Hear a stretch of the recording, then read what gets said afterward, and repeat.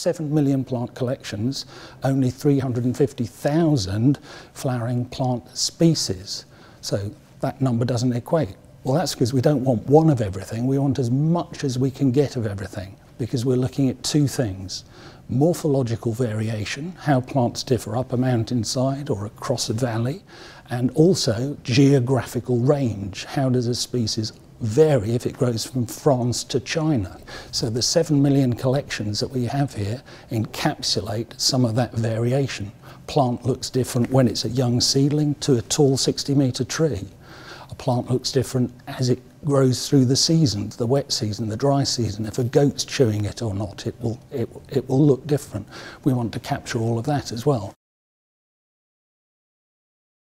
A plant has to have a name, and the name fixes the definition of that organism. When we go to a supermarket as a kid with a shopping list from our mum and it says beans, if she hasn't specified what sort of beans she wants, we might go back with a can of Heinz baked beans or a packet of green beans or some dried kidney beans. So you have to specify what it is. It's all taxonomy. It's just categorising things and understanding differences. Names are an integral part of that, because you need the name to communicate the difference. We predict relationships so that people can use our science. A lot of the drugs that we take are from plants. The aspirin from willow, for a simple example. So a taxonomist will tell you, again, if we have a chemical or a drug in plant A, it's more likely to be in its related sister group, its next door species, than it is in a plant a long way away. If we don't understand relationship, if we don't go out and collect the plants, we can't get to that point.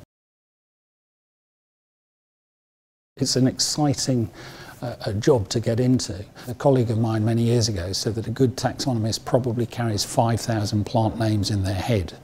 That's not the point. You don't have to carry the names. What you have to carry is the information that helps you to find those names. The biggest buzz I've ever had, I have to tell you, is my first ever expedition, which was to Borneo back in the 1980s, when I'd been trained up well enough by my senior colleagues to know a small sector of the legume plant family well enough to realise that when I was up to my neck in swamp with my glasses on my nose, sweat pouring down, mosquitoes biting me, that the plant I had in my hand was new to science.